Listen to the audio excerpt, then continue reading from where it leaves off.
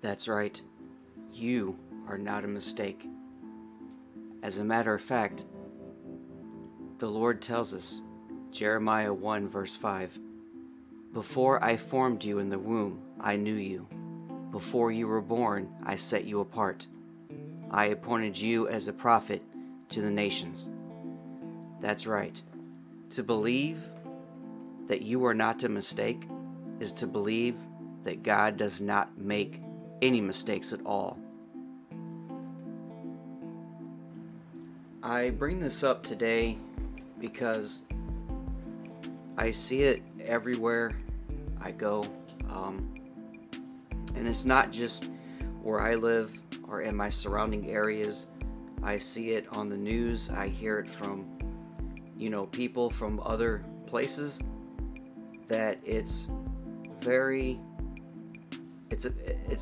as big as a pandemic, really, when you think about it. And what I mean by that is a lot of people of all sorts of ages are beginning to have this mindset that there's no purpose in life, that life is expendable, and that we are here, but what's the purpose? And I wanted to bring up this subject today because it's really taken effect, like I said, in our youth, in our young adults, in our middle-aged adults, and then a lot of our older adults are starting to feel like life is useless, especially since the pandemic and just everything that's going on in the world around us. I don't have to really get into that because everybody has access to the news. So, it's always been a tough world. Even whenever I was, before the pandemic, even way before 9/11, growing up as a teenager, I dealt with normal growing up things. Getting on my feet, learning what life was, becoming involved with certain friends, learning that certain friends weren't good for me, learning that certain friends were better for me than other friends, learning the difference between false and true people. I came across many people that promised me things and it turned out to be false. Even the dating scene, I had to learn. My friend scene, I had to learn. Learning how to do things on my own without my parents' help or my friends' help, I had to learn that on my own. And a lot of this goes back to my Bible preaching. Like I stated in earlier videos, that my brother was a Baptist preacher growing up, so I got a lot more things taught to me than my friends, but I still decided to live the life as a non-Christian growing up as a teenager and even into my adult life. And just being in that environment, looking back, there is a sense of, well, what do I do? If there's really no meaning to this life, if there's really no purpose for me being here, then what is the meaning of me being here? If I have to endure all these pains, then what's the use of me even living? And that's what we find ourselves into now, is what's the use in living? Another verse that I would like to bring your way is by Jeremiah 9 verse 11, and it states, "For I know the plans I have for you, declares the Lord, plans to prosper you and not to harm you, plans to give you hope and a future." And that is another pleasant reminder that you are not a failure, that you do matter, and that believing that God does not make mistakes, you can believe that you are His creation. And it even says so in Jeremiah 9 verse 11. It even starts out, "For I know the plans I have for you, declares the Lord." And it even goes on to say plans to prosper you and not to harm you. Plans to give you hope and a future. In John 13, verses 34 and 35, Jesus reminds us that He has given us a new command. And it is, "A new command I give you. Love one another as I have loved you. So you must love one another. By this everyone will know that you are my disciples, if you love one another." And I love that verse simply because it puts everything right there.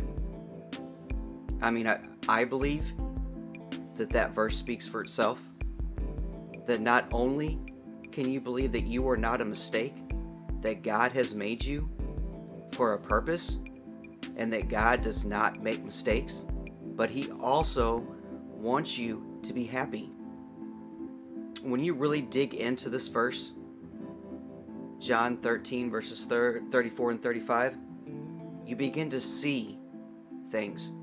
And one of the things that you see is that He wants you to love one another. He wants you to feel the love and to be loved, and for you to love. Not just be created. So it's one thing to believe that, yes, I know that I'm here for a purpose, and yes, I know that God created me and He doesn't make any mistakes, so I know that I am on purpose. But what now? And we look at this. "A new command I give you, love one another." Well, what happens when people love one another? They're happy. Their stress level goes down. They begin to have more connection with one another, and also learn how to connect with other people. You see, it's been proven, and you can look it up on the internet, that when you love and you get love, that it lowers stress and anxiety. It lowers blood pressure because you're not always at end and doing things that raises your blood pressure on that sense.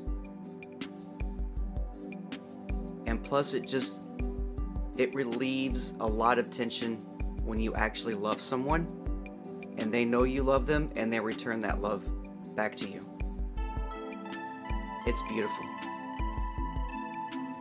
And the third and final verse that I would like to bring up on this is, yes, John 3:16. I know this verse gets used quite a bit.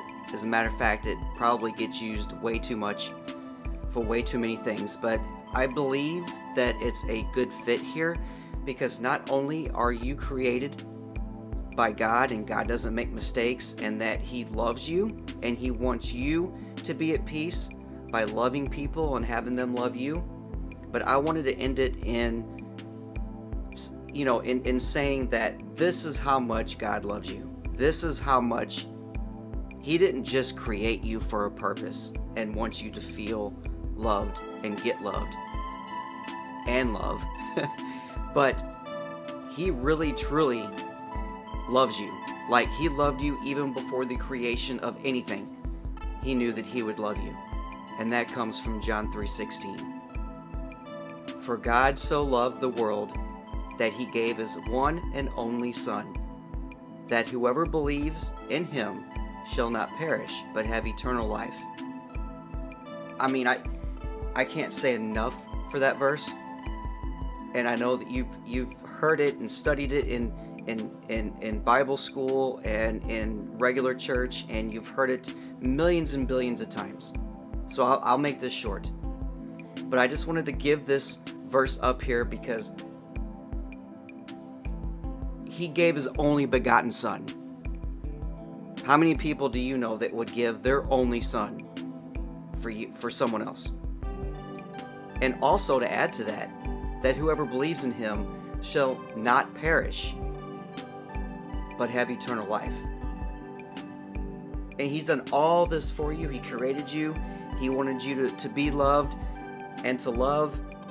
And He wanted you to know that He loves you so much that He gave His Son. But now He's making a way for you to spend eternity in heaven with Him. And there's much more that you can get out of that one simple verse there. But God loves you. He created you. He doesn't make any mistakes. And if He didn't want you here, simply put, you would not be here.